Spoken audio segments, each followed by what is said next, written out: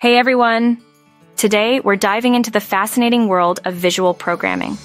Whether you're a seasoned developer or just starting out, visual programming is an innovative approach that's worth exploring. Visual programming comes in various forms, including data flow programming, block-based programming, and visual scripting. Each type offers unique benefits and is used in different contexts. Data flow programming, for example, focuses on the flow of data between processing elements, while block-based programming uses visual blocks to represent code.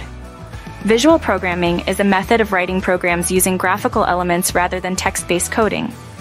It simplifies complex coding processes, making it more accessible to beginners and allowing experienced developers to prototype ideas quickly.